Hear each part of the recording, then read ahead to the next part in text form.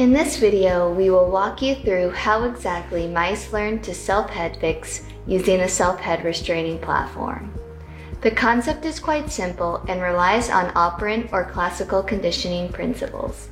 Mice learn head fixation by walking through the narrow corridor of the chamber past a set of rails that latch the head plate in place, allowing the mouse to receive a water reward.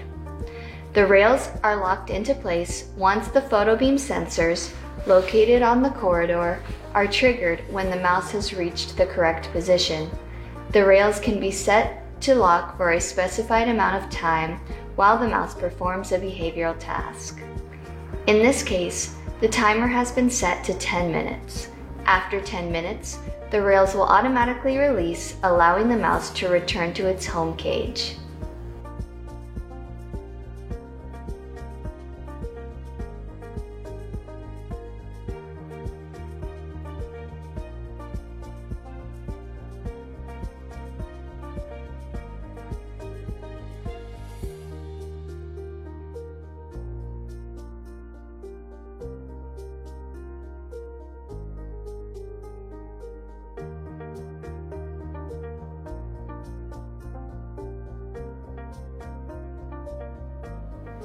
The most critical step in learning self-latching is the habituation phase.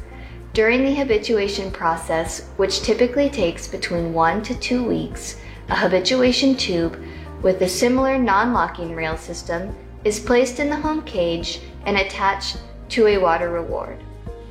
At this time, the mouse should be placed on water restriction so that they are motivated to seek water. Mice gradually approach and enter the tube, following the rail system until they are able to obtain a water reward. The key difference between habituation and the actual self-latching task is that during habituation, the rails do not automatically lock so the mouse can exit at any point in time.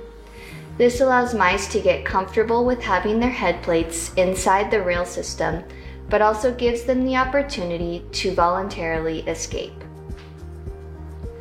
After habituation, once the mice are comfortable entering the corridor and sliding their head plate into the rails, they easily learn self-latching using the self-head restraining platform and can then be trained to perform operant behaviors while head fixed. For more information on the self-head restraining platform, please visit our product page. Thank you.